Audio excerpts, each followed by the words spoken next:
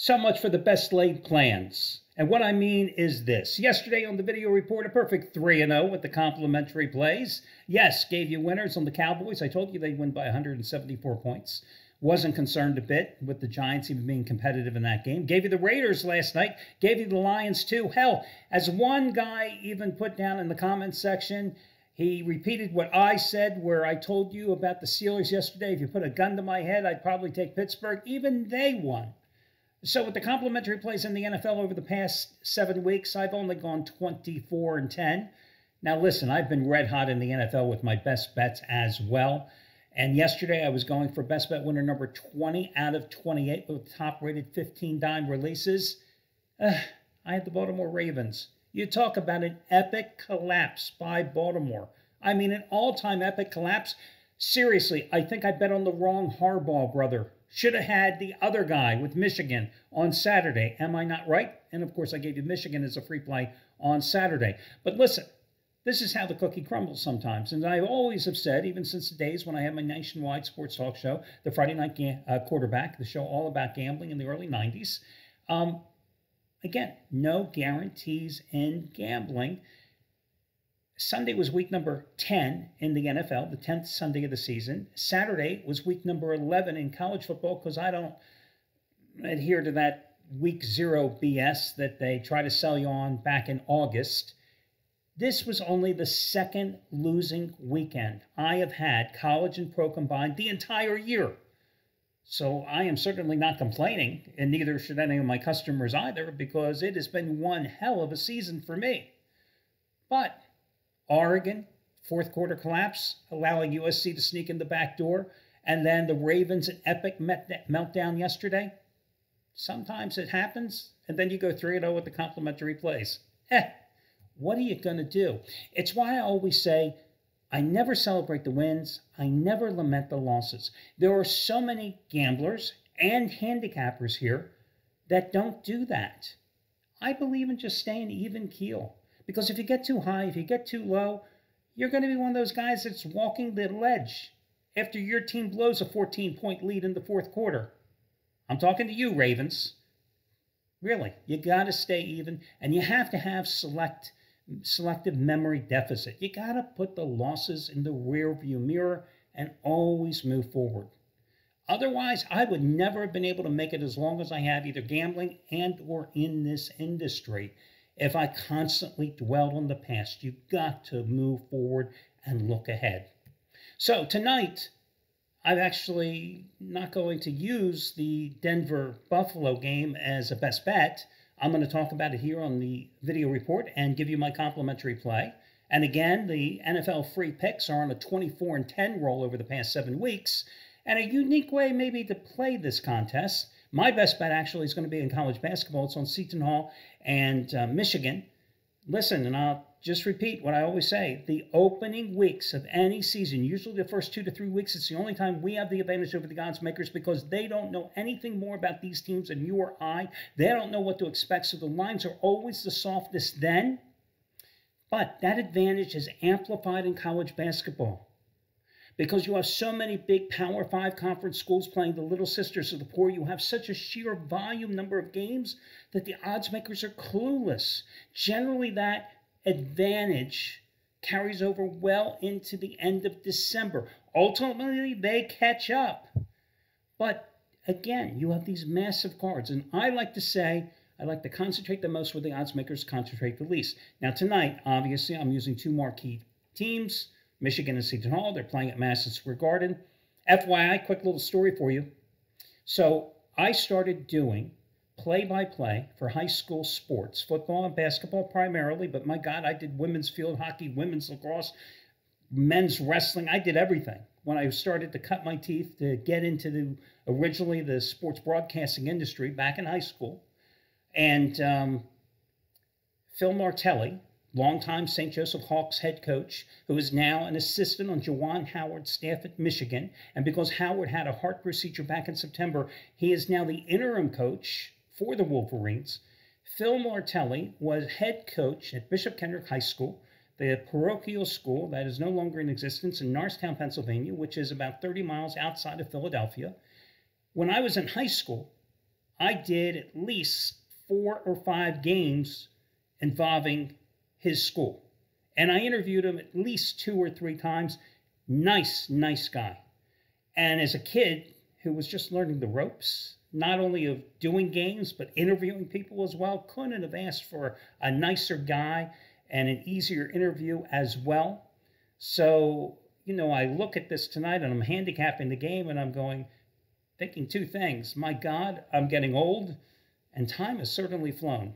So just wanted to pass that along. Hey, let's get to this game tonight. So first of all, you have Buffalo is a 7-point favorite, and you have the total sitting at 47.5.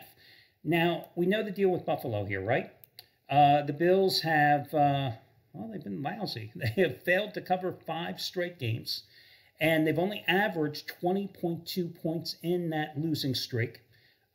Ken Dorsey, the offensive coordinator, is under a lot of pressure here of late. Some want him fired. Josh Allen, the problem is he's getting no run support. During that 5-game stretch, his number 1 running back, James Cook, has only averaged total yards from scrimmage 61.2. He constantly goes to Stephon Diggs and Dalton Kincaid, his tight end. He's targeted them 142 times this year. They've come up with 110 catches for over 1,100 yards and 8 touchdowns.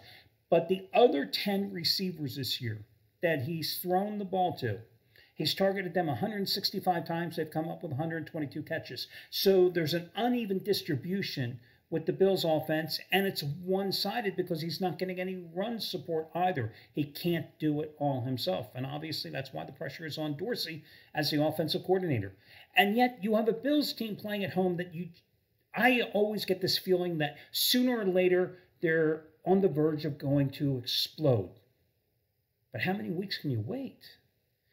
And yet this is a Bills team that since the start of the 2020 season has the best straight-up home record in the NFL at 23-5. And in those 28 games, Josh Allen at home has thrown for over 7,000 yards and has 77 touchdowns total. That's throwing and running. 77 touchdowns in a 28-game stretch at home. That's pretty damn impressive when you think about it, right? Now, the Bills have a lot of injury concerns. They are just beaten to hell. They were already minus 3 starters on defense. Let's get the right number of fingers up here. And now they're going to be minus 2 more starters back in the secondary. The replacements, a guy they just acquired a couple of weeks ago from the Green Bay Packers and a guy they just signed a couple of weeks ago. Ooh, makes you wonder, huh? Now, the Broncos. They are considerably better than the team that gave up 70 points to the Miami Dolphins early in the season. And, in their last 3 games, they lost 19-9 at Kansas City, a game in which I had the Chiefs and got the half-point cover. They beat Green Bay at home 19-7, and then they beat the Chiefs 24-9. But let me just put a little asterisk next to the win against Green Bay because the Packers suck. Let me put an asterisk next to the win against the Chiefs, which snapped that,